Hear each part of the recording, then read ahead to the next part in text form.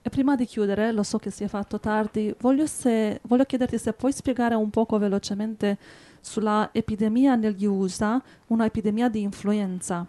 E cito il giornale New York Times che dice A triple demic, flu, RSV and COVID may collide this winter. Flu cases are higher than usual for this time of year and are expected to soar in the coming weeks.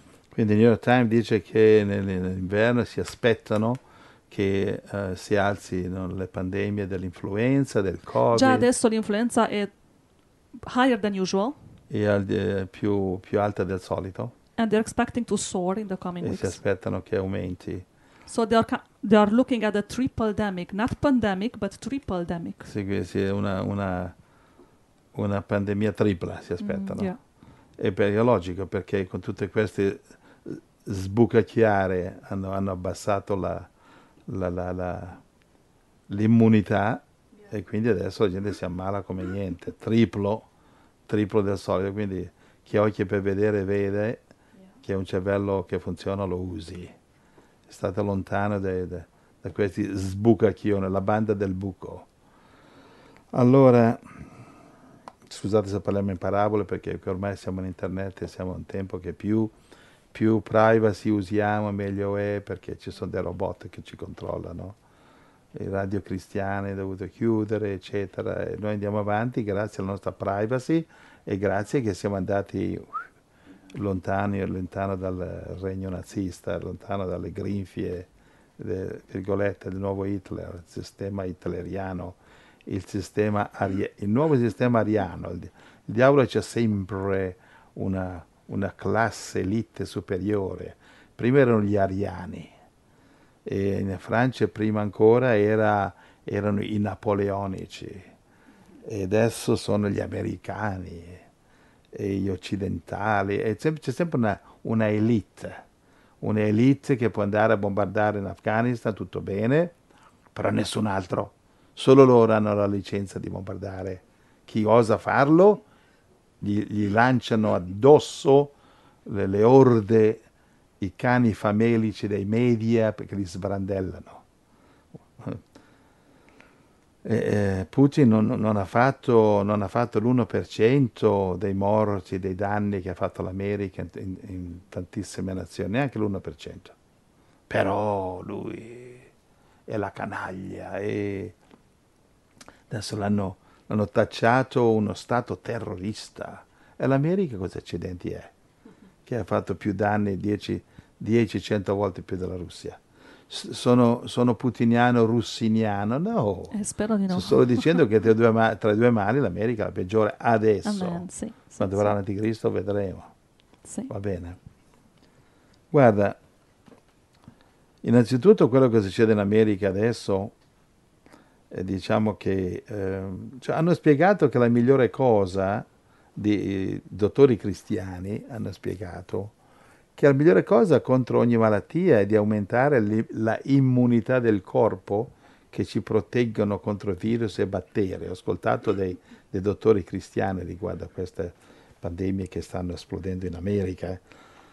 Ho ascoltato dei dottori cristiani, dicono che la difesa migliore contro i raffreddori, influenze, febbri, e compreso anche la malattia attuale, la pandemia. La pandemia attuale. La difesa migliore? Questi dottori cristiani dicono che la difesa migliore è aumentare l'immunità del corpo, che è la cosa che la banda del buco vuole abbassare. Va bene. E questa immunità ci protegge contro virus, batteri e malattie, tutte. Cos'è che ci protegge?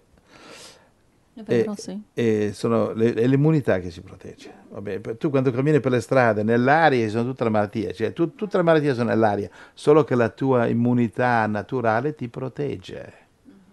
Ora la banda del buco ha abbassato l'immunità. Perché? Perché il diavolo vuole depopolare il mondo. Guardate, state attenti. Ogni sbucata che vi fanno, la numero 1, la numero 2, abbassa sempre di più l'immunità. Non è che tutto il mondo muore, no, però comincia a morire. Vogliono portarlo dicono gli anticristo, a livello di 500 milioni nel pianeta. Quindi loro vogliono far fuori 7 miliardi e mezzo. E 500 milioni dicono loro, i figli del diavolo, il mondo potrà sopravvivere. Non è vero, perché ai tempi di Caino c'erano 4 persone e uno già era di troppo. Senza uccidere Abele, Caino non poteva essere felice. Bisognava depopolare un mondo con 4 persone di abitanti. Erano già troppi. È vero, è vero. Vabbè, quindi queste qua che arrivando a 500 milioni loro saranno felici e contenti, sono bugie sataniche. Non funzionerà. Al 100%. Non ci pensate neanche. Vabbè. Io voglio dire a questi anticristo che tanto non ascoltano che quando arriveranno, se dovessero arrivare a 500 milioni, magari ci arriveranno anche, perché con le guerre atomiche che vengono magari c'è anche questa possibilità.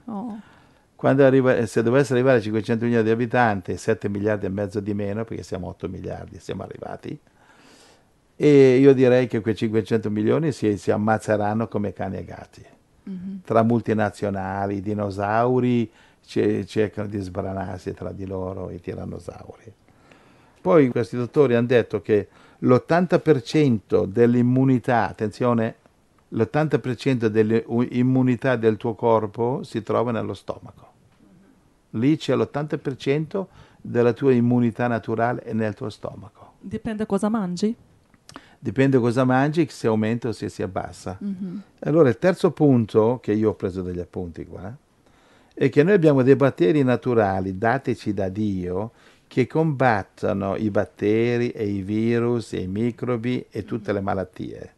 Sono dei batteri naturali di Dio. Sì. E questi batteri naturali rilasciano una sostanza che in inglese si dice interferons o interferons, che questi interferiscono con il male, con le malattie. È una cosa assolutamente divina. Infatti, per combattere le più grandi malattie, le migliori medicine sono copiate dall'immunità del nostro corpo biologico.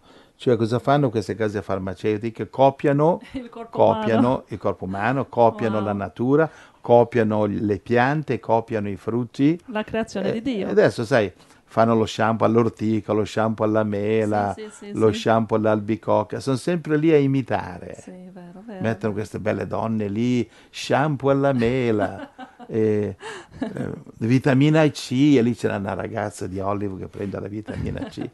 Ma vatti a mangiare un limone e un'arancia, che è molto meglio della donna in bikini con la pillola. Ma mangiati un'arancia, fatti un'aranciata. Io qui le sorelle dolcissime ogni tanto fanno spremute, va bene, spremono le arance, Dio vi benedica, sorelle. Quando lo facciamo, sì, grazie. Ecco. Lo so che non è spesso. Quando le abbiamo, sì. Sì. Ma neanche costano così tante, però. Va bene. In questo periodo sì, perché non è il time. Dipende il periodo, sì. Allora, hai capito fino a qui? Sì. Allora, questa sostanza che questi batteri buoni rilasciano si chiama interferons, interferiscono con le malattie.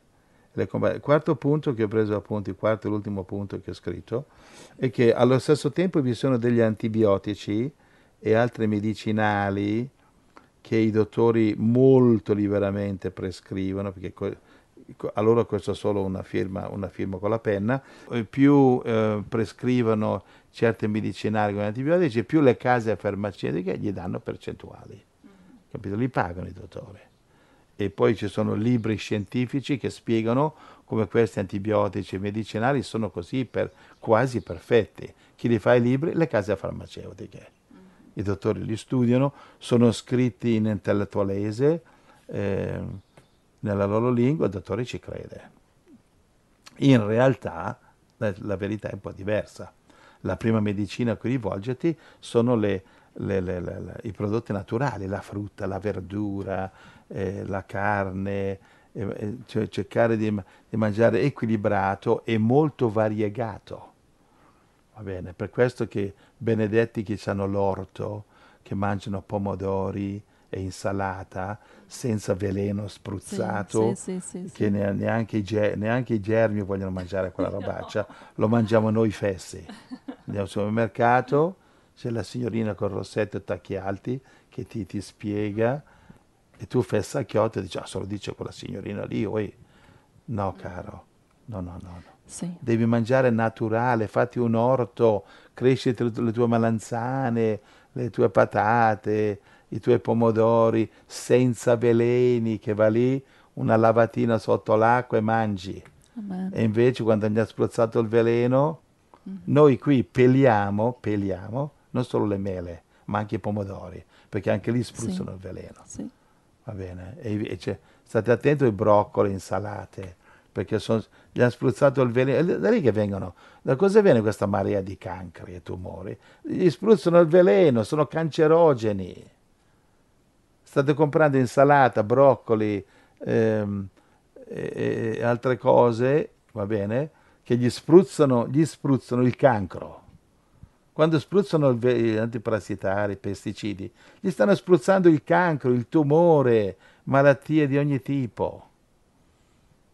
E allora state lontano. Cibi processati è lo stesso.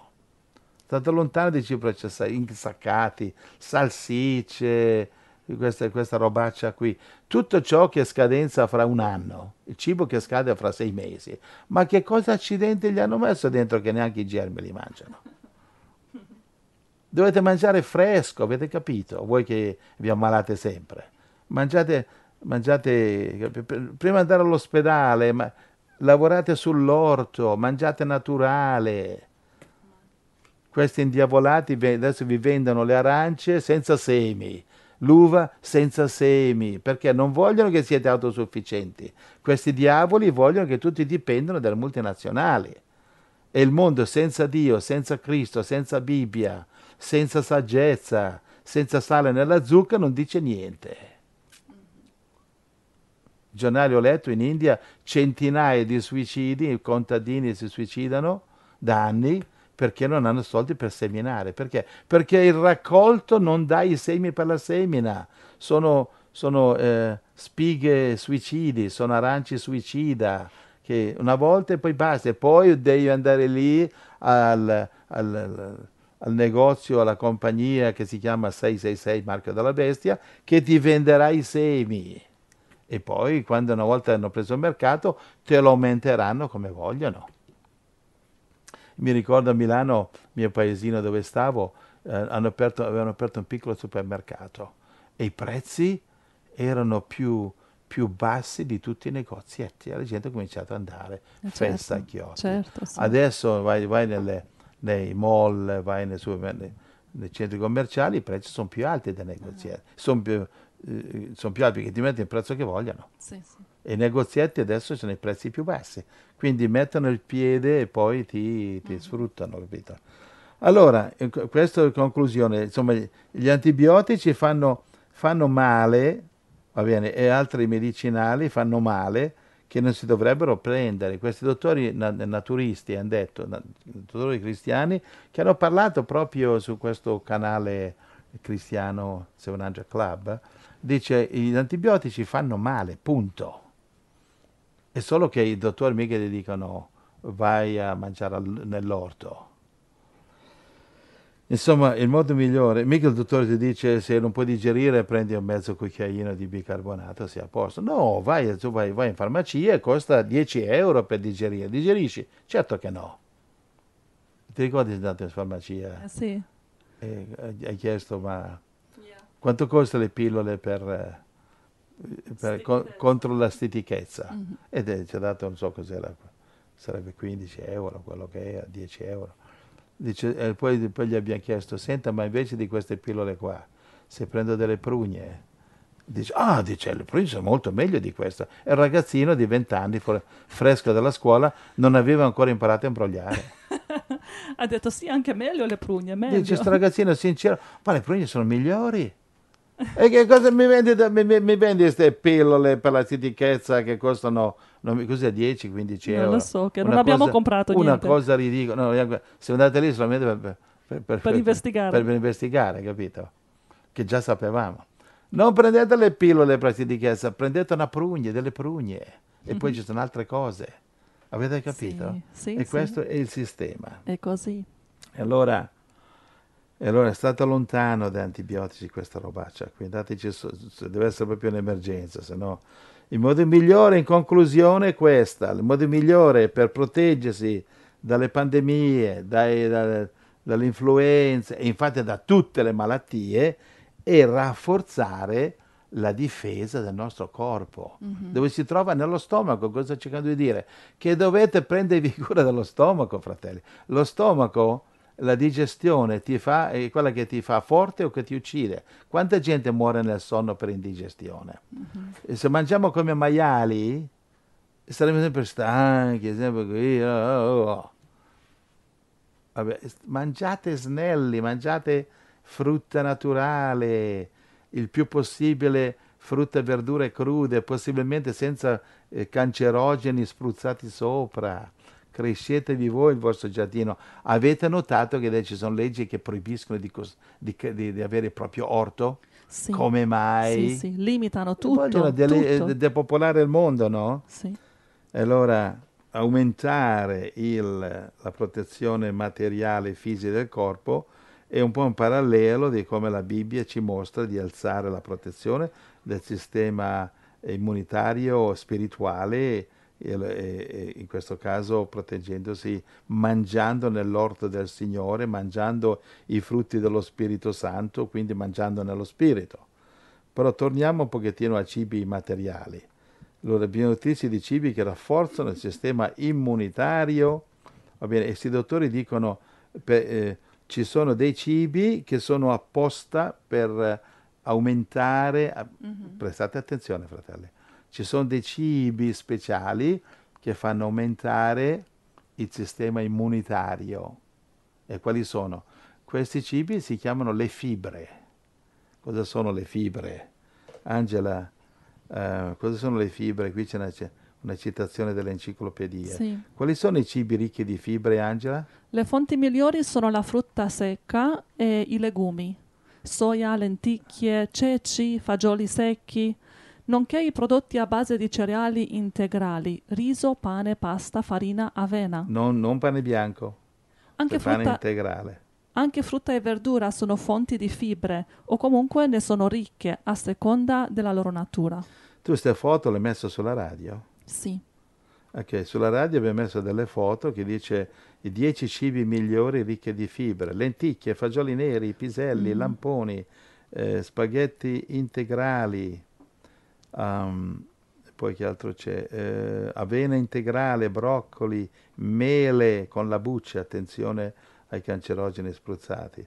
E poi ancora, poi c'è un'altra lista, sulla radio l'ho Sì, messa, sì. lamponi, pere non sbucciate, attenzione che non siano spruzzate col veleno, mele non sbucciate, altrimenti dovete sbucciarle, banane, arance, fragole, fichi secchi, uva secca, spaghetti, orzo, colazione a base di cereali, crusca d'avena, pappa d'avena, eccetera, popcorn, riso integrale, pane di segala e pane integrale.